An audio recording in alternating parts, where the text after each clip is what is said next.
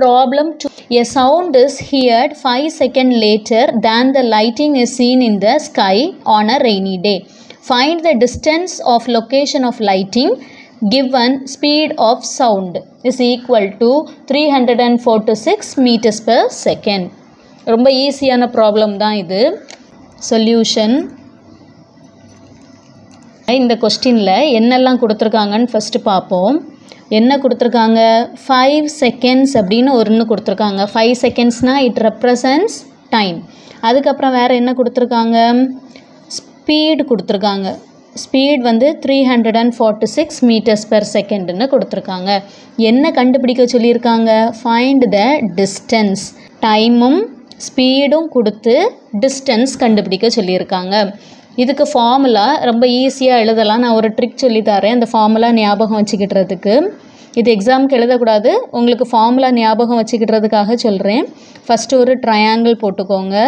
ஒரு ட்ரையாங்கிள் போட்டுட்டு இந்த ட்ரையாங்கிளை இப்படி ரெண்டாக டிவைட் பண்ணிவிட்டு அதுக்கப்புறம் இப்படி ரெண்டாக டிவைட் பண்ணணும். இதில் மேலே உள்ள ட்ரையாங்கிளில் வந்து டீன்னு எழுதுங்க. இந்த சைடு எஸ்ஸு, இந்த சைடு டீன்னு எழுதிக்கோங்க. டீனா டிஸ்டன்ஸ், எஸ்னா ஸ்பீட், டீனா டைம். சரியா? இதிலேருந்து நம்ம ஒவ்வொரு ஃபார்முலாவையும் கண்டுபிடிச்சலாம். இப்போ இதிலேருந்து டி கண்டுபிடிக்க சொல்கிறாங்கன்னு வைங்களேன். டிஸ்டன்ஸ் கண்டுபிடிக்கதாக இருந்துச்சுன்னா நம்ம எப்படி எழுதலாம்?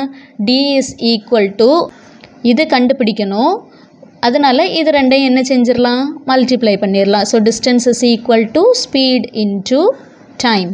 டைம் கண்டுபிடிக்கணுன்னா என்ன இருக்குது? D by S. சரியா? ஸோ டி பை எஸ்ன்னு எழுதிடலாம். இப்போ எஸ் கண்டுபிடிக்க சொல்லியிருக்காங்கன்னா இந்த எஸ் மறைச்சிட்டிங்கன்னா என்ன இருக்குது? D by D. D by D இப்படி ஞாபகம் வச்சுக்கிட்டோன்னா இந்த ஃபார்முலா மறக்காது. இது எக்ஸாமுக்கு எழுதக்கூடாது, ஜஸ்ட் ஒரு ட்ரிக் இந்த ஃபார்முலாவை ஞாபகம் வச்சுக்கிட்டுறதுக்காக. கொஸ்டினில் டைம் கொடுத்துருந்தாங்க. டைம் இஸ் ஈக்குவல் டு எவ்வளவு? 5 செகண்ட்ஸ். அப்புறம் என்ன கொடுத்துருந்தாங்க? ஸ்பீட் ஆஃப் த சவுண்டு கொடுத்துருந்தாங்க 346 மீட்டர்ஸ் பெர் செகண்ட். என்ன கண்டுபிடிக்க சொல்லியிருக்காங்க? டிஸ்டன்ஸ் கண்டுபிடிக்க சொல்லியிருக்காங்க. டிஸ்டன்ஸ் கண்டுபிடிக்கிறதுக்கு ஃபார்முலா ஸ்பீட் இன்டு டைம், இல்லைனா டைம் இன்டு ஸ்பீட், எப்படி எழுதினாலும் கரெக்டு தான். ஸ்பீடுடைய வேல்யூ என்ன? 346. டைமுடைய வேல்யூ 5. இந்த 346 5ஆல் நம்ம மல்டிப்ளை பண்ணலாம். 346 into 5. 6 5s 30, 0 balance 3, 5 4s 20 plus 3 23, 3 balance 2, 5 3s 15, 16 17. So we get 1730. Distance உடைய யூனிட் என்ன? Metre. So this is the answer.